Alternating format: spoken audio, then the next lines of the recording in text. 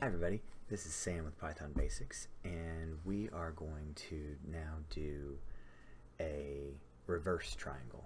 If you recall, the other triangle was we started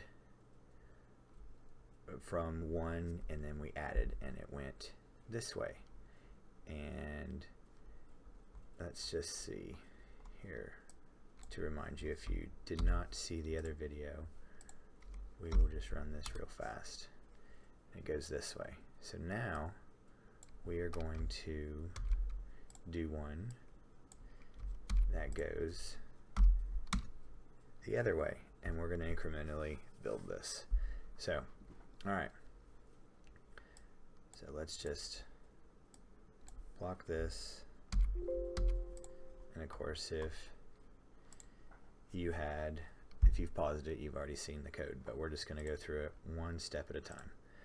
So, alright, incrementally. So we're just going to do this one thing at a time. So let's think about it.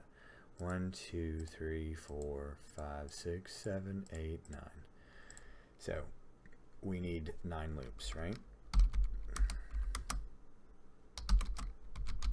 We need to do something 9 times. Remember how we do something a certain number of times with Python? We use the range function. So 9. Print just I. So we can run and count this. 0 through 8, how many is that? It's 9. So, because we have to include 0, of course we know 1 through 8, that's 8. Add another one for 0. So it's like counting pages of a book. Do subtraction and then count then plus 1. So alright. Oops. Alright, so we have our loop. And then each time through the loop, this is what there's 3 components that are happening here. Down, fill, numbers. So each time through the loop we need to do then 2 components. So we have our rows, so we have our 9 rows, and then we're going to have to do, we have 2 different types of columns. We have space columns, and then we have number columns. So the first time through, and we're starting at the end, so whatever the number is.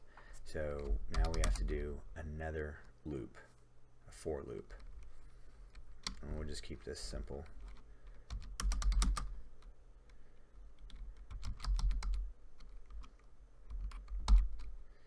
So let's see, how many numbers do we want to come out? Well, what is our rule? So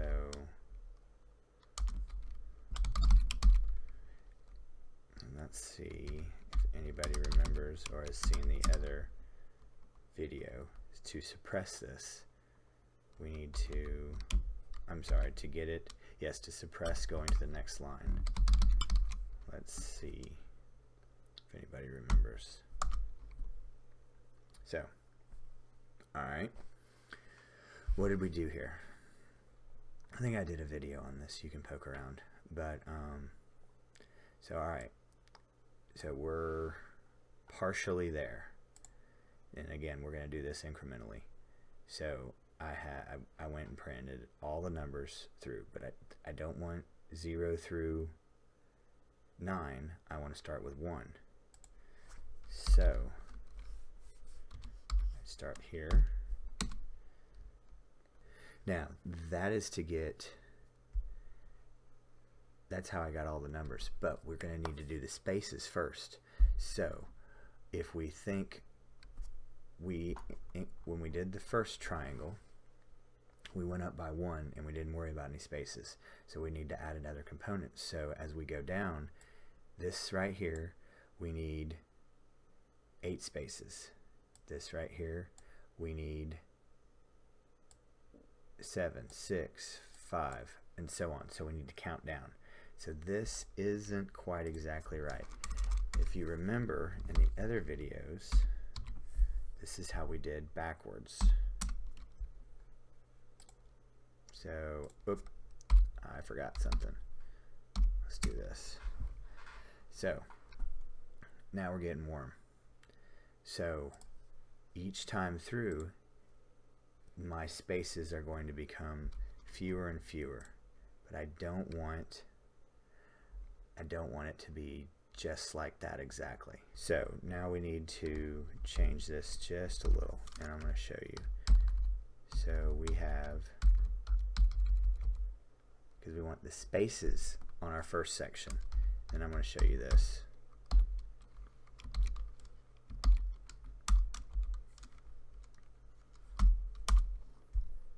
Alright, so what I did here is, so we don't have to think about the numbers going backwards, so I just put a star in here, and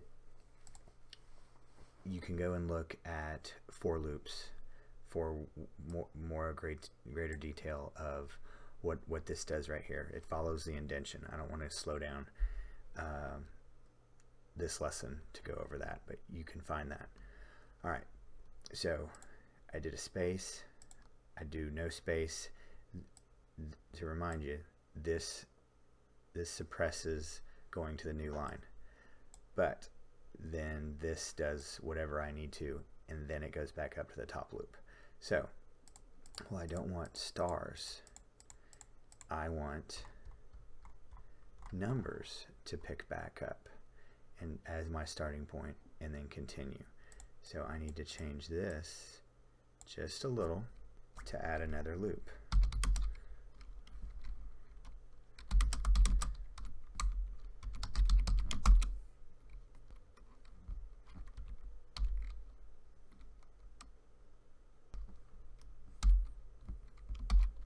So what, and we will go over this. So to remind everybody, this little refresher, range inclusive, stop exclusive. So I'm adding a 1 because this is pulling from here each time through, just to remember.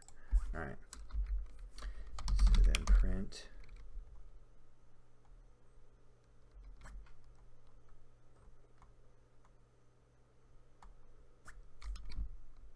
T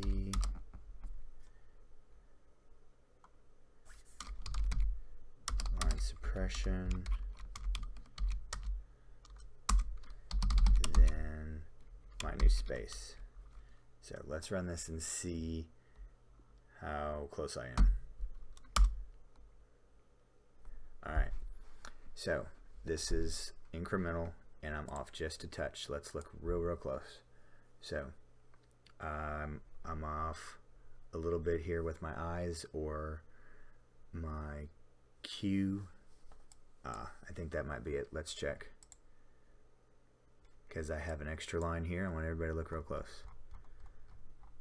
I got an extra line at the bottom right there and an extra space here. So let's look at it. Let's mess around with this. Alright, let's change this just a touch. Alright, there we go. So I had let's just go over what I changed. It was 9, right? Let's check. Let's just go back. So think about our rules.